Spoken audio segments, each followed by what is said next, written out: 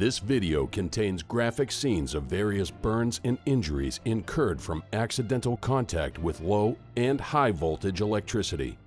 These scenes have been used to realistically portray the dangers of improper contact with electricity, no matter what the voltage. The operator of the facility where this video was shot allowed the staging of certain conditions which appear to be unsafe and not within federal, state, or company safety procedures. These scenes were created strictly to demonstrate the differences between correct and incorrect safety and work procedures in the mining environment. They were immediately corrected after being recorded for this training video and are in no way a true reflection of the conditions or operation of the facility shown.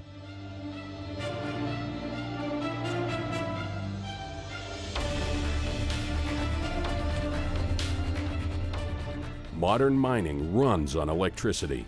Electricity powers conveyors, crushers, ventilators, and lights. Electricity is raw power, so you have to treat it with respect. Electrical accidents can hurt you or kill you. That's why the mining community created procedures and laws to help miners stay safe while working with electricity. Problem is that a lot of miners seem to pay more attention to the hazards and safety procedures of high voltage electricity than those of low voltage. That's a mistake, because more people die of low voltage electrical accidents than high voltage. So in this program, we'll talk about the difference between high and low voltage electricity, common electrical terms and meanings, the dangers of low voltage electricity, safe work practices, and rescue and firefighting. Keep in mind during this video, we can't cover all there is to know about low voltage electricity. And we don't know the individual details of your mine or plant. That's why we encourage you to work closely with one another at your operation to make sure safe work practices are always followed.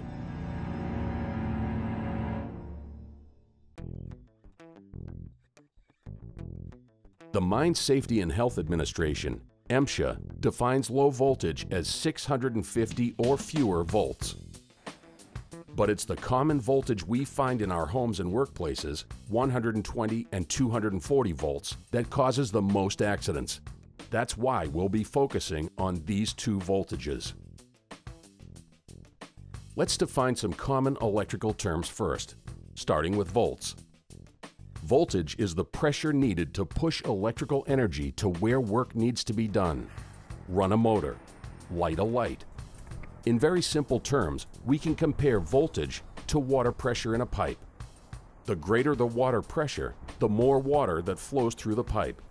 In a wire, the greater the voltage, the more current that's pushed to do the work. Current is measured in amperes. Most of us say amps. And it's the amps, not the voltage, that does the damage when electricity hits you.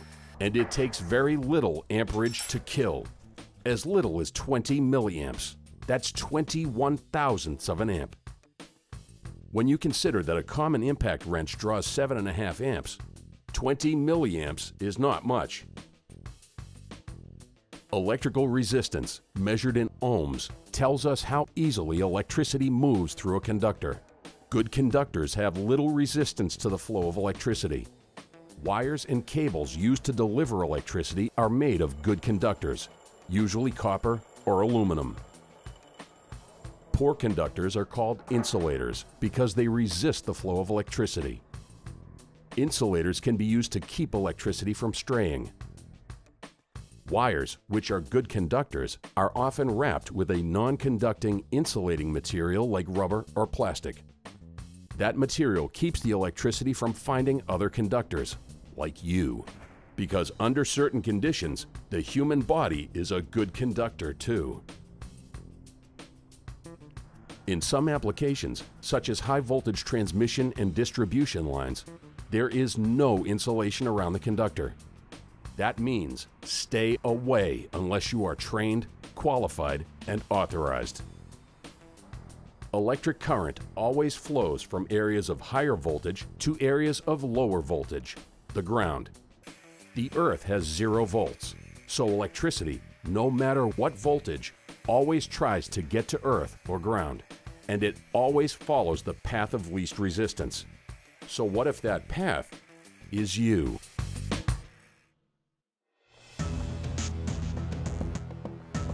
The dangers of electricity can be divided into 3 categories: electrical shock, flash burn, and fire and explosion. Electrical shock effects can range from minor irritation to cardiac arrest. The most common symptoms of electrical shock are muscular contraction or muscular control failure. Contractions often cause the victim to grab the source of the shock and be unable to release it. Muscular control failure can lead to falling from an elevated location. Electrical shock can stop your breathing and keep your heart from pumping. Electrical current flowing through a body generates heat, and this can cause severe tissue burns on the body's surface or deep inside. Consider this: most human tissue is destroyed at only 120 degrees Fahrenheit, and brain tissue damage occurs at less than 110 degrees. Even a contact as brief as 1 second with an ordinary household 120-volt, 15-amp circuit can generate enough heat to destroy tissue in the human body. Another important factor related to electrical shock is the specific path of current through the body from conductor to conductor. For example, a hand-to-hand pathway is especially dangerous because it passes through the heart. Skin condition is another variable. The human body becomes a better conductor when skin resistance is lowered as a result of being damp from sweat or rain. If you feel the telltale tingle, tell someone to identify and repair the problem right away. I just got shocked by an outlet. Can I show you? Yep. Remember that electricity travels at the speed of light, and you can't see it. And the effect of a shock is dependent on so many factors. No shock can be considered harmless. The next one could be much worse. The second major source of electrical injury is flash burn from uncontained arcing. Under certain circumstances, for example, when extremely high voltages are involved, the insulating capacity of the air can be overcome and electricity will jump from one point to another. This is called arcing. Lightning is a natural form of arcing. Arc welding is arcing. An electrical arc generates extremely hot ionized gases, which, if not contained, are capable of causing serious flash burns on the body. Arcing also generates ultraviolet rays, which can injure the eyes and skin. If you work where arcing is a possibility, wear flash and flame-resistant clothing, as well as face protection. Protective equipment has saved countless lives. In addition to flash injuries and burns, electrical arcing can also be a source of ignition. This causes the third major source of electrical injury: fire and explosion.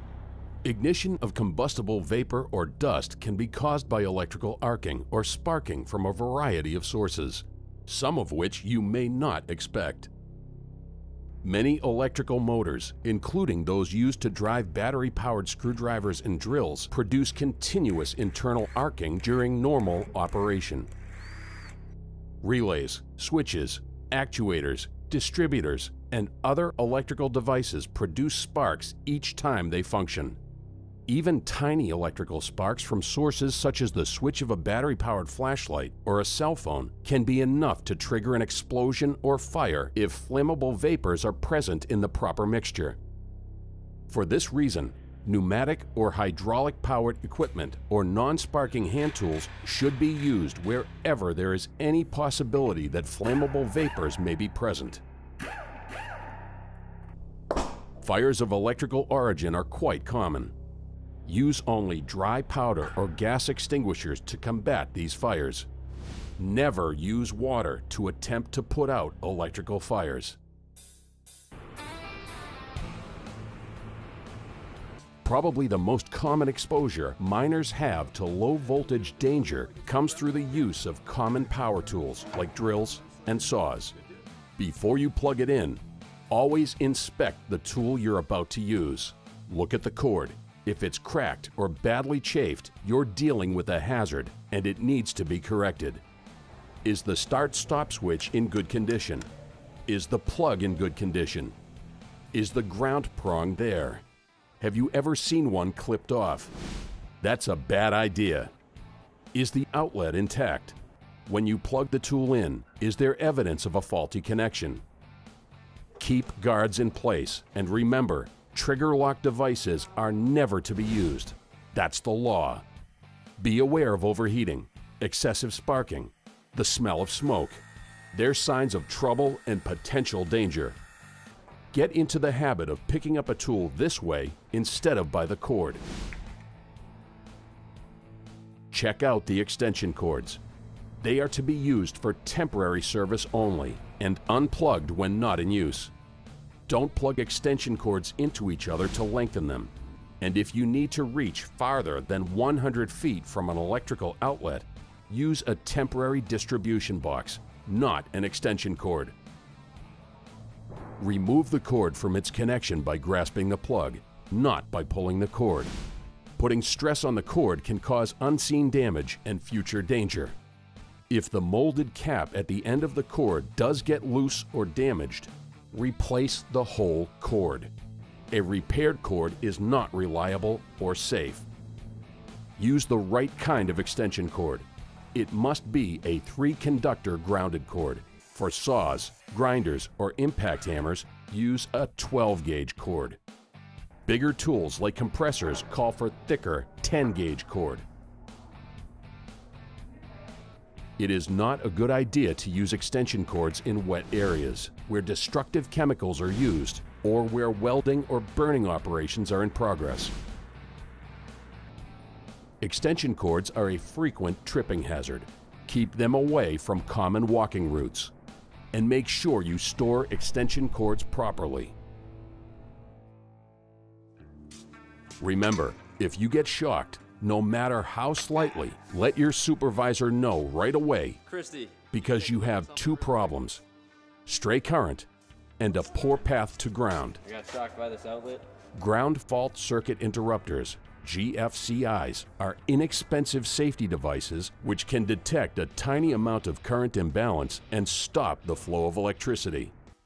Think of them as sensitive circuit breakers that activate when current flows into the ground instead of between the 2 primary conductors. You've seen GFCIs in bathrooms and similar locations where they are required by the National Electric Code, NEC.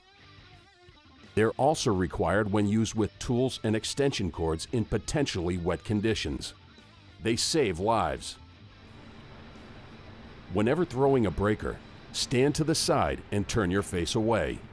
It's rare, but breakers have been known to explode. Always follow proper lockout and tag procedures. What should you do if someone is in contact with live electricity? Always follow these rules. Protect yourself. Don't touch the victim. Hey, Brenda's getting shocked. Don't touch him. Yell for help to warn others. Shut off the power. Okay, power's off. When the victim is free of the electricity, check for consciousness, breathing, and circulation. It's possible that immediate first aid, including CPR, could save a life now.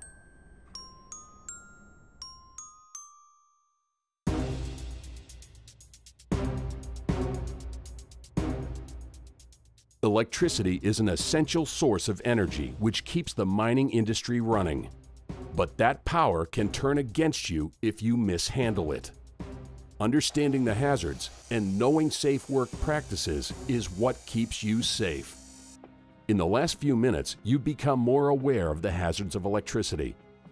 You've learned common electrical terms and their meanings, and seen the specific dangers of low-voltage electricity. We've discussed safe work practices, rescue, and firefighting. You now have the knowledge you need to keep you from becoming a statistic.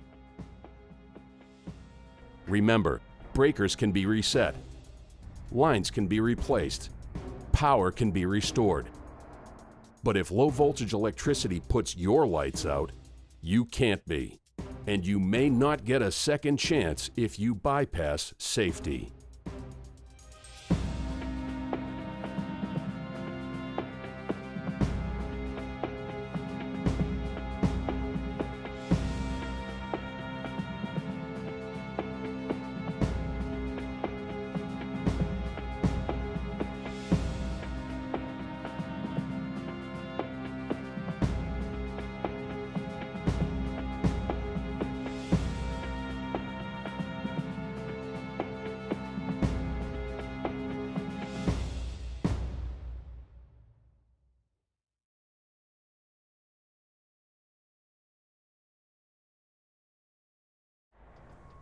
Tell them I'm calling CPR.